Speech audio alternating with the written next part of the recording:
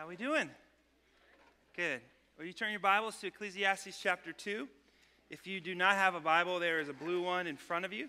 That is our gift to you. You are welcome to keep that if you don't have a Bible. We would love for you to be in the Word, and if that's an obstacle for you, that's our gift to you. It's a blue Bible in front of you. But turn to Ecclesiastes chapter 2 as we get going.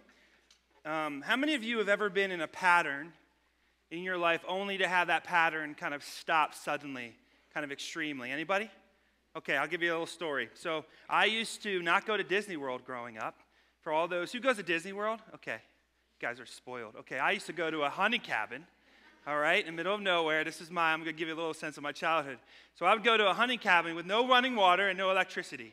Fact, I know, right? It's like 1800s. No, it was today, modern time. So we would have this cabin, and it was on this in-bank, so it was middle of a mountain, and it was just kind of a cabin off a mountain. And no running water and an outhouse. My mom loved it, let me tell you. And so we would have like bears kind of checking out, during the day. And then I'm an 8-year-old having to go to the bathroom like 1 a.m. in the morning, contemplating, will I be able to defeat the bear, right? Like it was very, very shady. But one of the things we had to do was we had to get water. So there was this really narrow path down to this little spring, and we would have to get water. And then bring it up. Now, I had a bunch of brothers and sisters, 5 brothers and sisters, a bunch of foster siblings. So it was a lot of us in this little cabin. But we all had like a rotation. And so it was Johnny's turn. That's what they called Johnny. So I would walk down this path and get water. Now, you would bring 2 buckets, right? Because you're not a wimp. Your brother had 2 buckets. Come on, right? So you'd have 2 buckets. You'd fill those buckets up, and you would walk up this path with the water. And you would have to walk up, and it was a pretty narrow path. And so you'd be like, and you just kind of be balancing on your way up. And so we did this for years and years and years.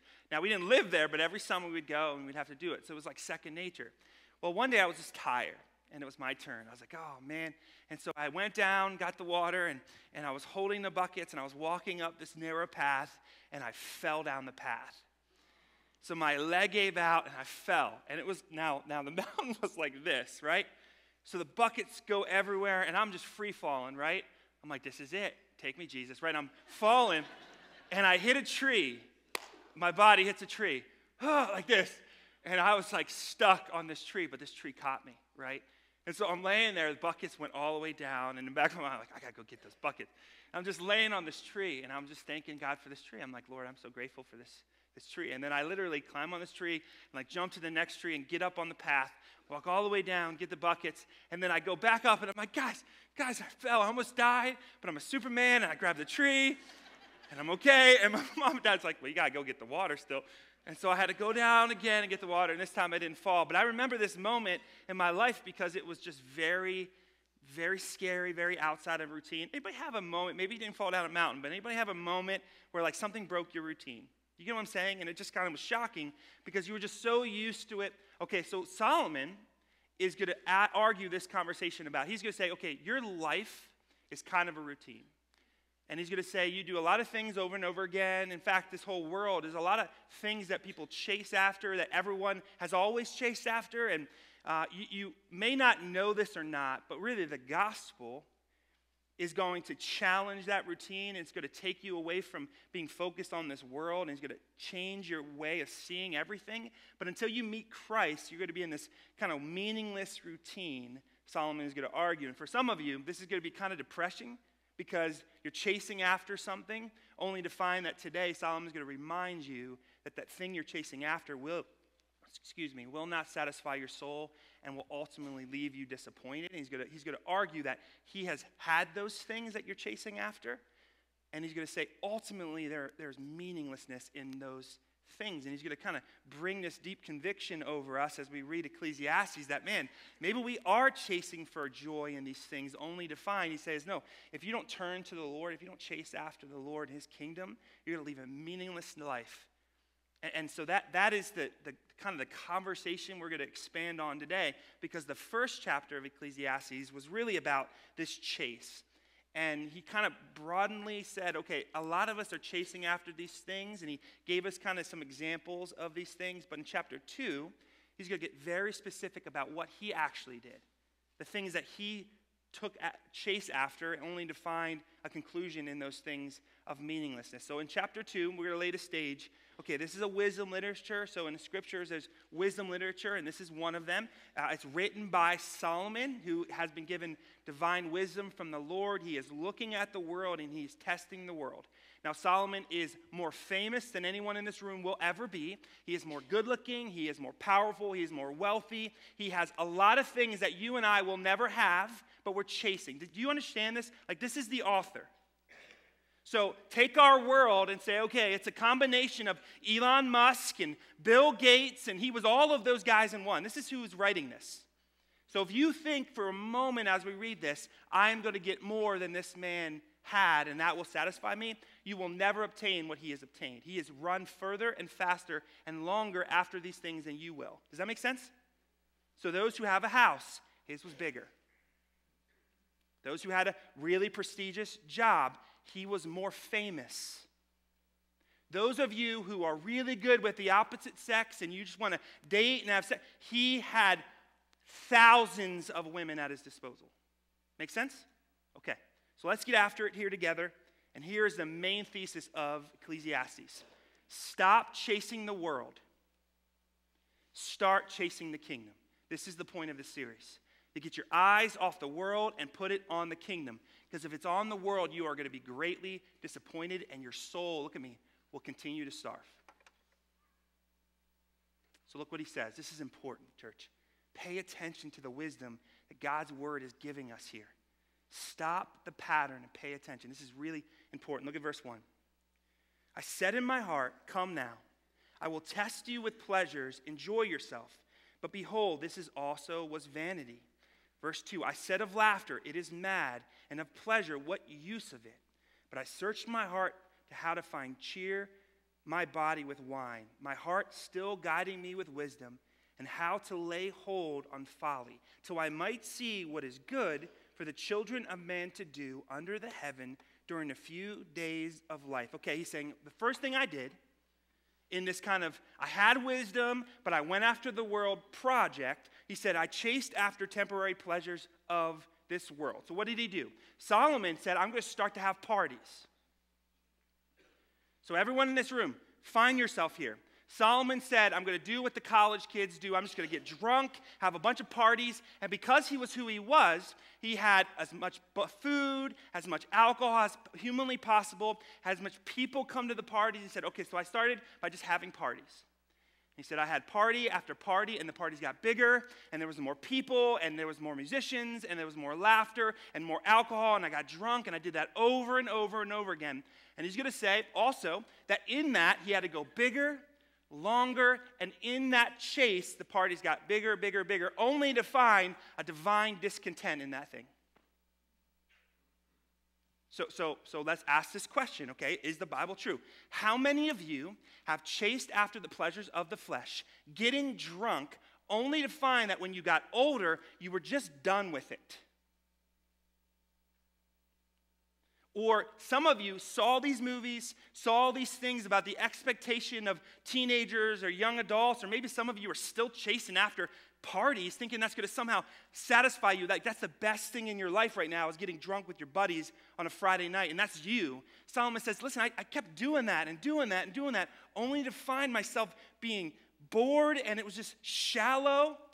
Anybody ever find yourself in a party and you look around and you're like, no one is real? Like everyone's just pretending, everyone's fake, I'm not even real with these people that are my friends, and it was superficial and shallow, and you just got sick of it because it let you down. It wasn't what you thought it was. It was just what you thought you were supposed to do. Is he speaking to anybody here?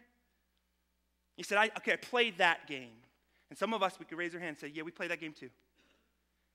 Just chased after parties and pleasures of the flesh. And he just did that bigger, bigger, bigger, only to find, you know what, I'm done with that. Like some of us, we have children, and then we look at our children, and we're like, hey, we want moral children, so we're done with that party scene. Let's take them to church. And look at me, if you're here because of that, welcome. And we're glad you're here. But here's the thing. By being here because you want your children to be raised with good morality, we hope you encounter Christ. So if you're here because of that, stay here. But we want you to encounter Jesus, because if you meet Jesus and he transforms your life like he did mine, your whole family changes. And it's not about morality, it will be about a relationship. But if that's why you're here, you're just done with the pattern of the world of just getting drunk, now you have children, and you want to have morality, you're welcome here. I'm glad you're here. Christ offers more than that. But Solomon agrees with you. Yeah, that gets old. Everyone understand? Okay, this is the first thing he said. He's just chasing after the world, chasing after the things that the world tells you is the place to go for joy and happiness, only to find that it was a divine discontent. Like, I'll tell you a story of something that rocked me. That was my pattern too, before I knew Jesus. That was my pattern. Do what the world tells us to do. Fun has an alcohol in your left hand and a shallow laugh with a party. This is fun. And I remember being in that routine, and all of a sudden I met Christ, and I'm like, I don't want this community anymore. They don't care about me. So I remember telling my older brother who's walking with Jesus, is this all there is to friendship? And he said, no. There's actually gospel-centered community. Let me show you one. So he took me in a car. We were in Lancaster, drove me to this house. It was a couple who literally had just a ministry of having young adults come to their home, and they just loved on him, just purely loved on him, introduced Jesus, introduced what a godly family looks like. And so they brought us to this house, and I walked to the backyard, big fireplace, a bunch of awesome people.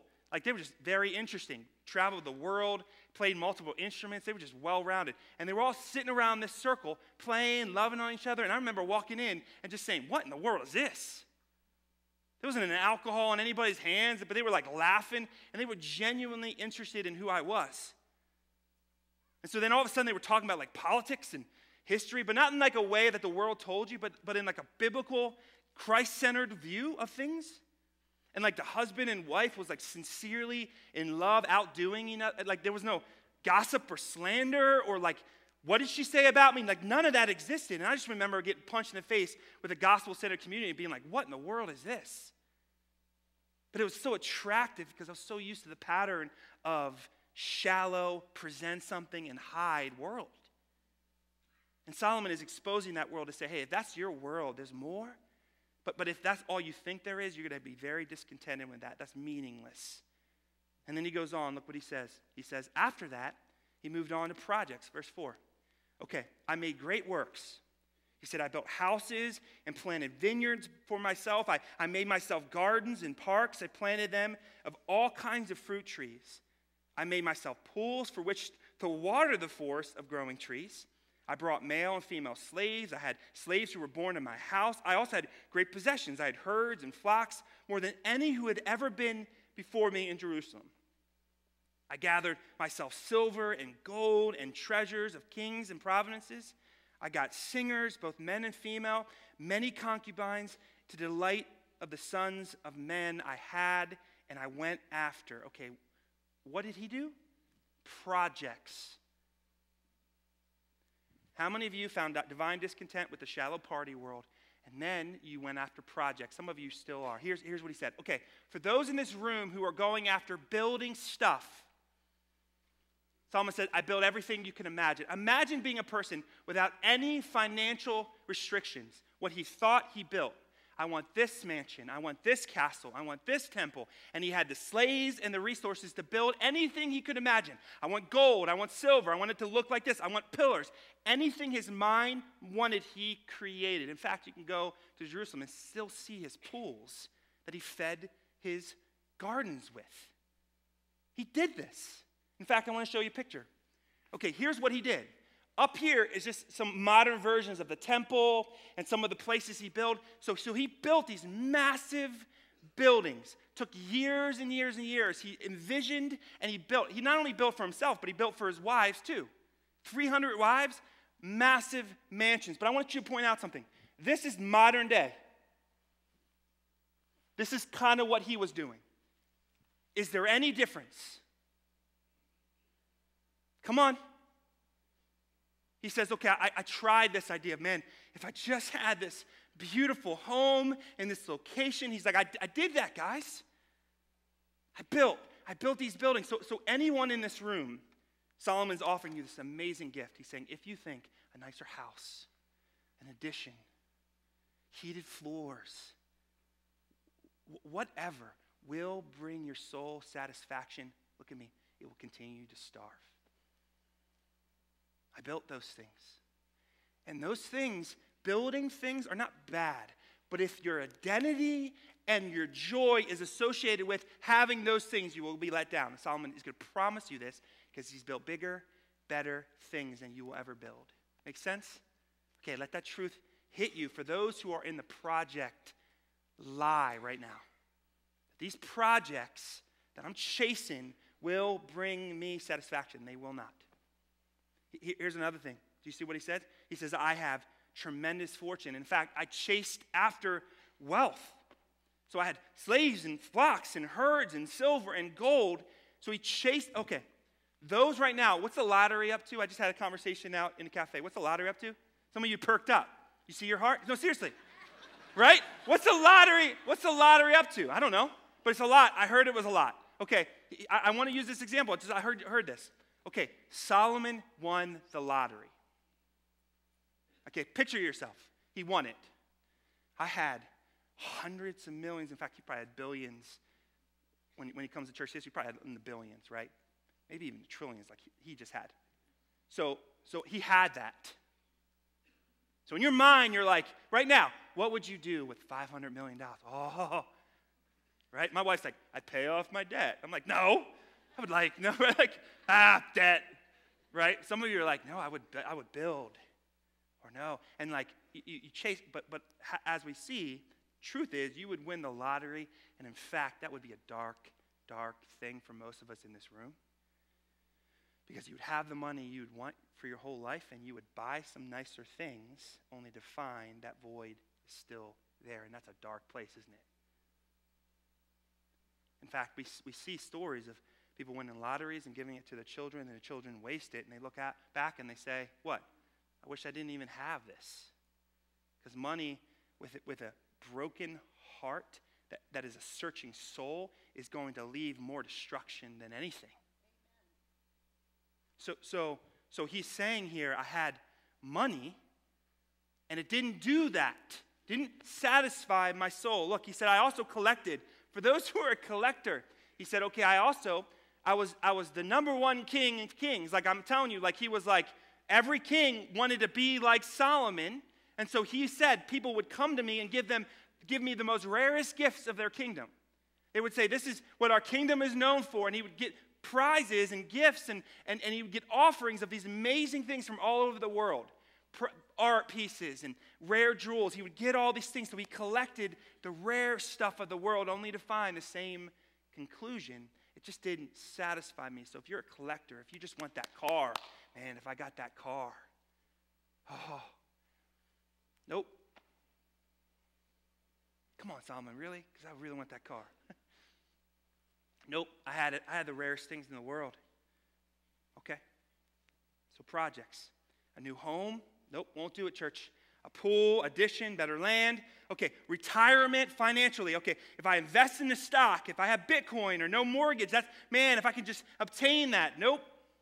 Okay, power. If I climb the ladder of my corporation and I become my own businessman and I don't have any bosses, then he says, nope. Okay, what about, if I have a boat and clothes and more Amazon packages? No. He says, no. Okay, sexual fantasies. All right, if it was younger or different or she treated me differently or, man, look at me. He was uninhibited sexually, and he says, it's not there. It's not there. Stop thinking your life will be better if sexually things were different. It wouldn't be. The void will remain. And so you see these men in this world who have all these women around them thinking that this is like they've arrived, only to know, based on the revealed word of God, that man is a scared coward with deep insecurities. He's trying to fill his identity with people and women, only to find that he is just as lost as when he had none of them. This is the truth that we have been blessed with, is a lens to see the world the way it actually is. And again, some of you, you're getting bummed out But here's the amazing thing. As we turn the eternal lens on in our minds, like when we see the world through the blood of Jesus, through the kingdom of God, that this is not our home, that we are eternal beings, when we flip that lens on and we see the things the way God sees things, here's the thing. All of those things are not bad in themselves because our hearts won't be attached to those anymore. So I'll give you an example. Anything you see in the future here, if I'm still a pastor of this church, in the future, anything you see that we build onto, if we do an addition, if we fix a room, it is not about building that thing. Because you and I know when Jesus comes back, that's not coming with us. So we're not going to build our own kingdom and our own castle here, only to say, look what we build. We're going to say, will this bring souls to the saving knowledge of Christ Jesus? Will this build the kingdom of God? And we will build with the intention of building the kingdom of God. If it builds our kingdom, we want no part of it. It's meaningless. But if what we do here and the financial resources and the focuses will build something that will win souls to Jesus, we're in. Because eventually, somebody's going to want to paint the walls we painted. Eventually, this wall will be rusted. These nails will need to be replaced. This foundation will crack. So we will not idolize things. We will use things for the glory of God because we have been taken away and rescued from that chase. Amen? Does it make sense? So if I'm blessed with an amazing home, a beautiful home, God is not going to say, give that to the poor. No. He has given you that. That's a blessing.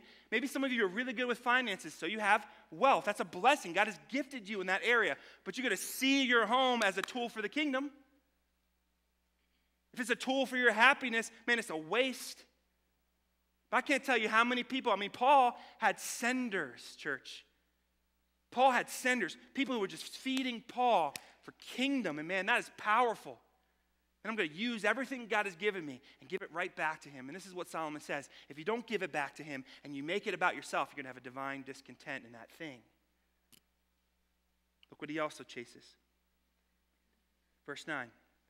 So I became great, surpassing all who before me in Jerusalem. And all my wisdom remained with me. And whatever my eyes desires, I did not keep from them. Think about that. I kept my heart from no pleasures, for my heart found pleasures in all my toil. This is really important. And this was my reward for all of my toil. So he says, okay, I chased after being the greatest person who has ever lived. And he said, I achieved it. I achieved it. I was the person that all the kings looked up to. Come on.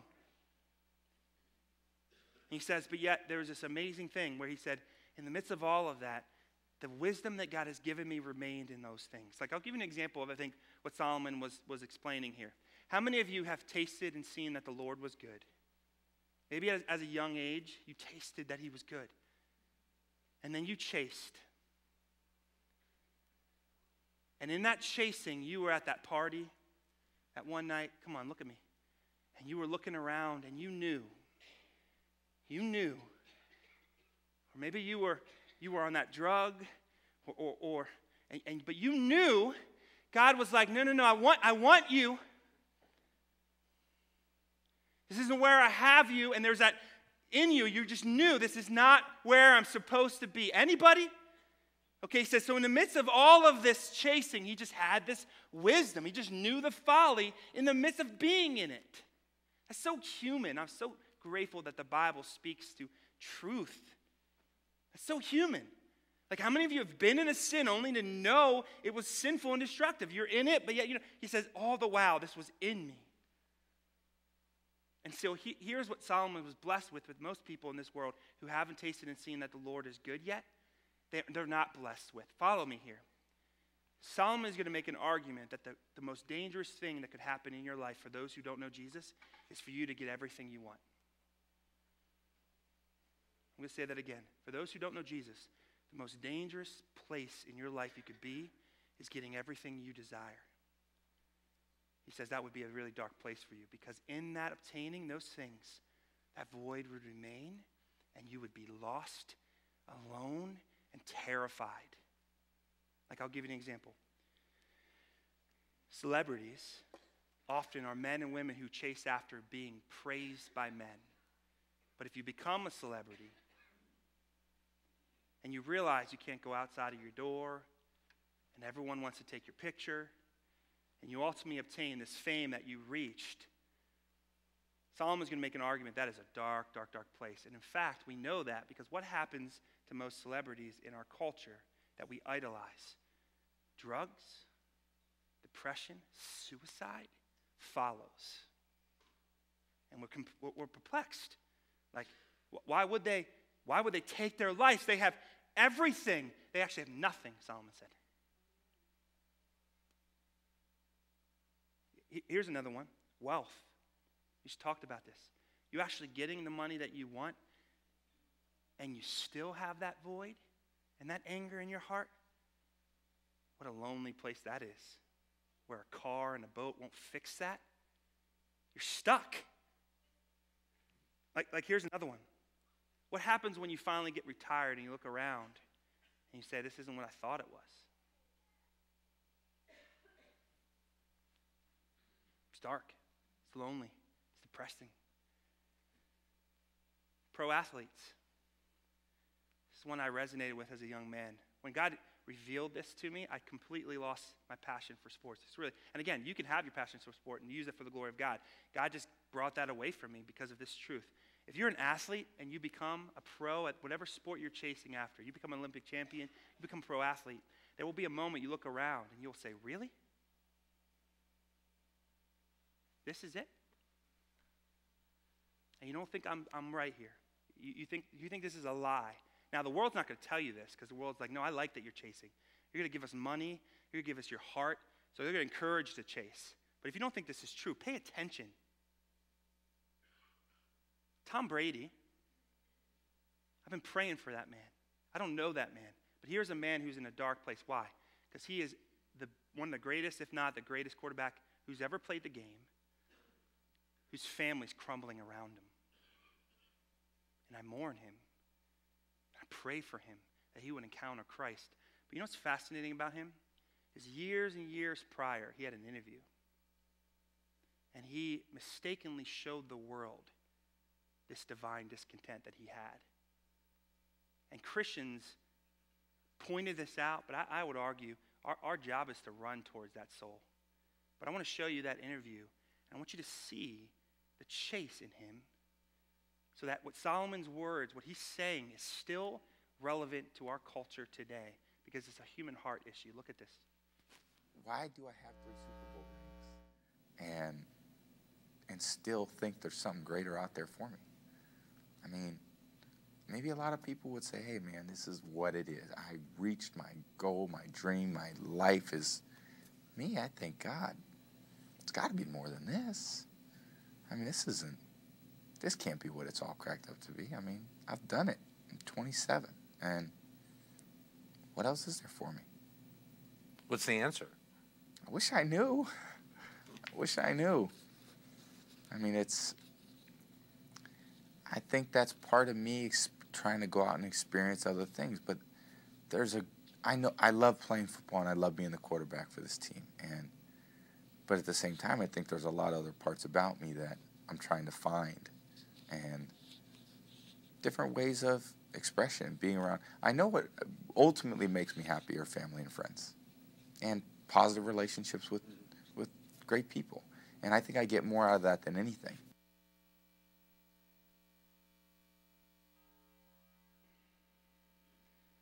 Did you see it? Did you see it? Okay. So again, we're not picking on this man. In fact, we should pray for him. But our world idolizes him. We think you are married to a beautiful woman. You have multiple Super Bowl rings. You are wealthy. You have great looks. Come on, Solomon's like, I'm that guy, and there has to be more. Man, what an amazing, hard gift Solomon is giving us. Solomon could be like some parents and say, you just got to figure it out on your own. But he doesn't do that with this book. He says, no, I'm going to warn you. And that's why it's good news. Look what his verdict is, verse 11. Then I considered all that my hands have done and the toil I had expended in doing it. And behold, all was vanity, a striving after the wind. And there was nothing to be gained, under the sun. Whew. All right, that's his conclusion. If it's just that, if your life, guys, is about getting that job, getting married, having that house with a white picket fence, retiring, and then dying, he says it's like chasing the wind. Okay, Solomon, what do you got for us? That's pretty depressing. Okay. He's saying, okay, church, you have a decision to make. For those in this room, and there are many who have not placed their faith and trust in Jesus, you are chasing right now. You have to be. And I don't blame you. Like, here's the thing. I don't blame you, because if you notice in this passage, he says there's pleasures in those things. So don't misunderstand me. There are temporary pleasures associated with those things, and that's why we chase those things. There's pleasure in not being alone. So you chase after relationships because you don't like to be alone, only to find divine discontent in that relationship down the road. There's pleasure in buying the new iPhone, only to find the iPhone becomes old after a while. So there's momentary pleasure in those things. And the reason I don't blame you is before you have your soul satisfied in Christ, that's all you have. Now, it's meaningless, but it's all you have. And so I get that the people who don't know Jesus are chasing those things. But church, if we do, well, then we have a different conversation. We have a what in the world are you doing that's eternal? Or stop doing it. Like here's Solomon's argument, and I believe this is true. This is powerful and real, but listen to me. This is true. Anything you do, I'm going to say it to myself because I'm in this world with you. Anything we do that is not for the kingdom of God is a waste of time.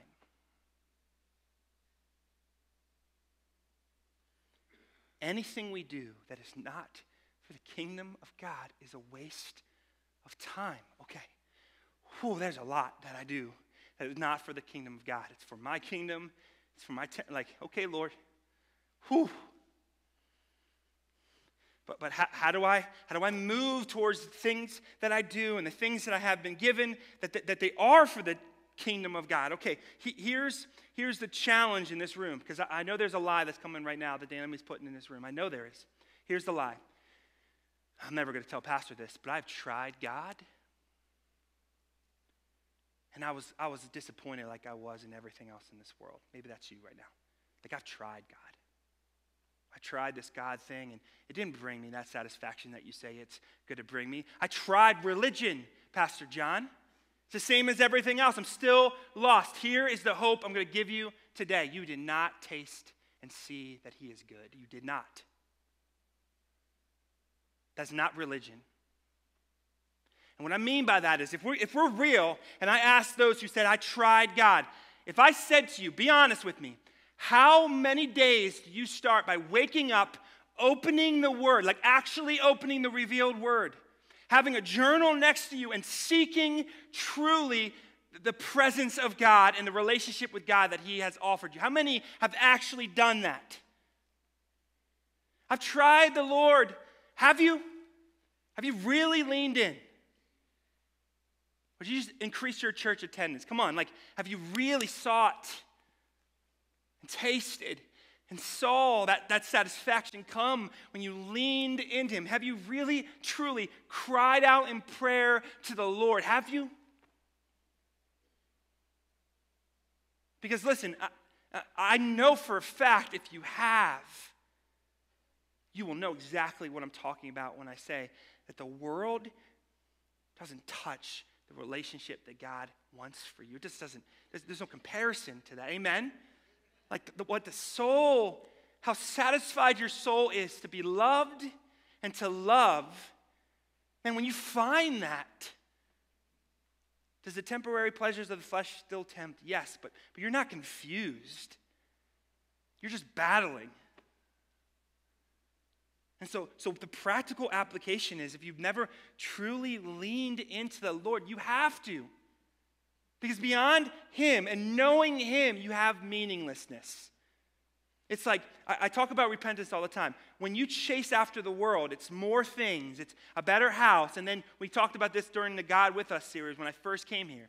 Is that you get to this point where you know that the world can't satisfy you. And for some of us, we then go further away from God by numbing that void. Like we know that people betrayed us, relationships betrayed us, our jobs betrayed us. So now we're just drinking ourselves to death because we're numb. And repentance is, you know what? I'm done going down that path. I'm just done. And it's turning towards God. It's not that you will not still be where you were, but now you're turning towards Him. And everything you're going to do is, okay, I'm still this person. I still battle with alcohol, but I'm going to step towards grace. I'm going to step towards the forgiveness that He's offered me that I'm unworthy of. I'm going to step towards His mercy, step towards His love. I'm going to cast my shame and anxiety. I'm going to place that on the cross. I'm going to continue to lean in, continue to love. I'm going to continue to crawl, if I need to, towards the Lord until He comes home. And this is the gospel. It's men and women that are like, I'm just going to turn and chase after this instead of chasing after this. Because I know the more I chase after this, the further I get from the Lord. This is repentance, turning. That's why I said, have you ever truly turned? Or are you just asking God to make this mess that you're heading towards and to fix this mess? He's like, no, I want your heart. I want your heart. I don't want your behaviors to change. I'll change your heart. And in His grace and mercy, as we draw near towards the Lord, our desires for those sins and the worldly things will dim. The more we draw near to Him, they will dim. I used to love wealth. Now, because I'm seeking the Lord, I do not idolize wealth the way I used to. He will grow those things dim as you draw closer to Him. Guys, this is where victory is found. And some of you think you're in this battle and you just think God is there for heaven. Like when you get to heaven, then you'll have joy. No, God is offering you joy as you turn. The more you draw near to the Lord. And so church, here's the greatest news that we've been given. Solomon says, turn around, stop chasing. And what a blessing. What a blessing the gospel is. Because listen, if it wasn't for the gospel, there would be no hope for you. Like feel that. If it wasn't for this is why the Christianity isn't a religion, guys. It's the hope of the world. If the gospel isn't true, we have nothing but the chase. Nothing but the chase if the gospel isn't true.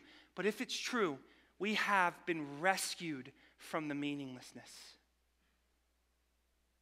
In fact, nowhere in the Bible does it say that you are of this world. In fact, you are made eternal. What an amazing news that is. That this is not your home, the Bible says. That in Christ you have been given an inheritance that is eternal.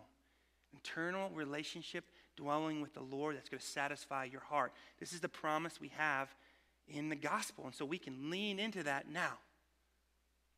So Lord, you take my health. You take my home. Come on, Job.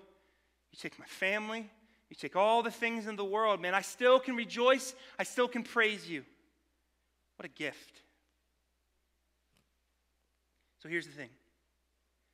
As a church, I think there is I think there's a needed response. And I was on my knees last night with this response. It's like all of us have to just give the Lord the chase that we're in right now. We just have to give it to Him in prayer. I would encourage you, as we step into communion, whatever that is, okay? It doesn't mean that you don't even have those things. You just got to give Him that chase. Like, Lord, I'm just going to give you the thought that that's going to satisfy me. I'm just going to give it to you. It won't. And I'm going to understand that, and I'm going to receive that, and I'm going to turn my eyes towards you. I'm still going to be faithful with the gifts you've given me. I'm still going to work for your glory, but I'm just not going to put my hope in those things. All of us who are in Christ Jesus need to offer that back to the Lord. If not, then the enemy has us in this really dark place of chasing. So we all can do that in some way. Some of these things, one or two of them had to resonate with you. Like for the single, man, when I have that relationship with that person, give that to the Lord. You don't need a relationship with somebody to have a satisfied soul. You need Jesus. Give that to the Lord. For the person who lost their job, man, if I just have a job again, give that to the Lord.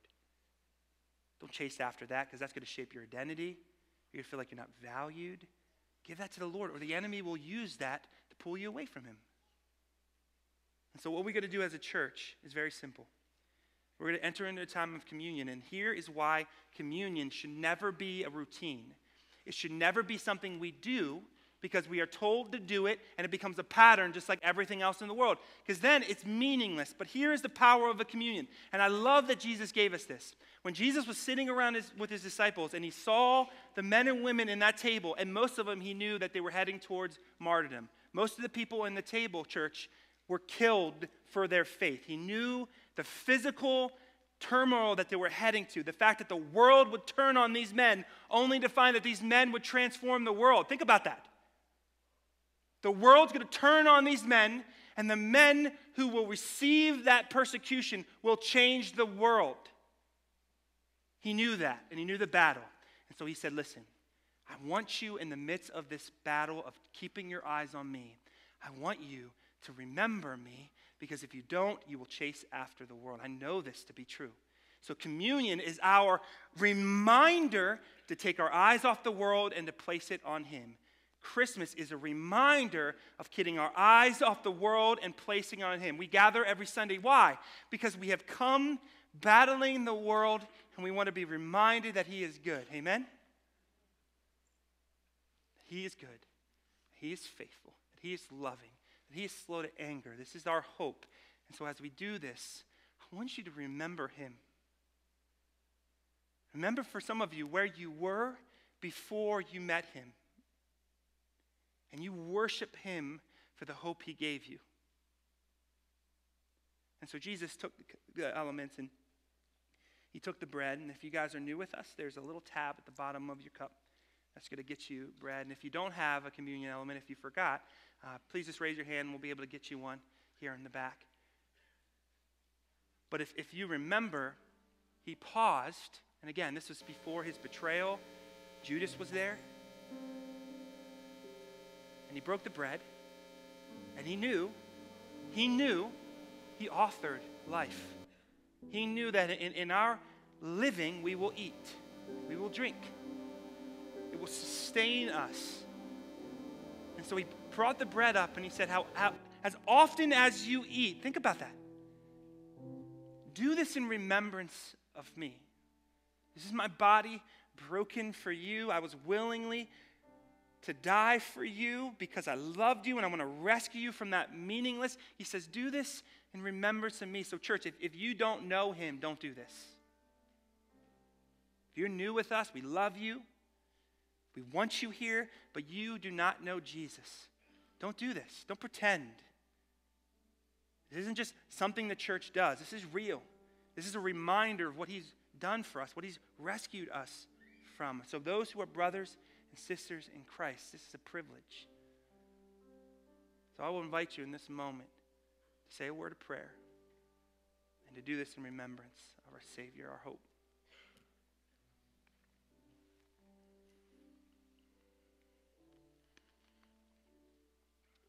Thank you, Lord.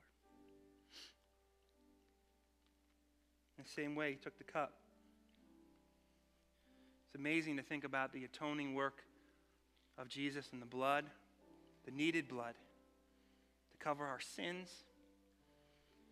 So willingly knowing that he was going to die. And guys, let's remind each other of this.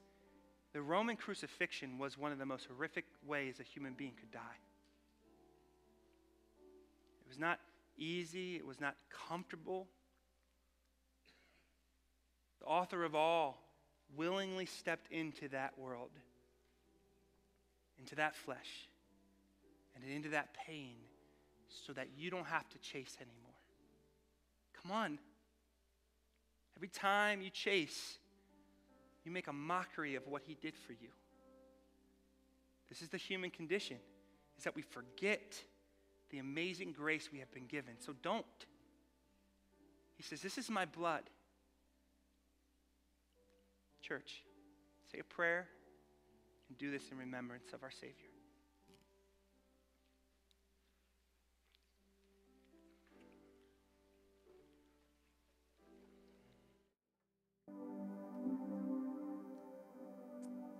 Lord, keep our eyes on you. As we worship you, give us a posture of worship. Lord, as Frank shared, this is the only proper response to the love and the grace and the rescue that was offered to us. We love you, Lord.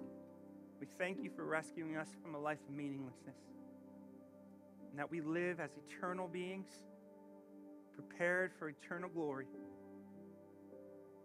consummated kingdom to come, and we worship you with that hope and that truth in spirit and in truth. Amen.